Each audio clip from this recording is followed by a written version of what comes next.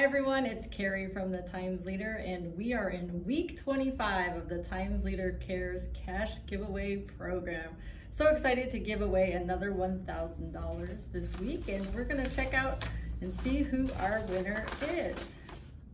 Evelyn Hagan of Wyoming. Congratulations, Evelyn.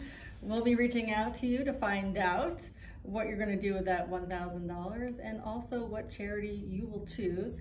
And we will donate another $1,000 to that charity. Well, everyone, we have 1 week left. 1 week left. You can still subscribe and cash in on the $1,000 that we will give away next week. And then also on November 26th, our grand prize of $25,000 will be given away to a local community member. Subscribe today. Visit timesleader.com/subscribe.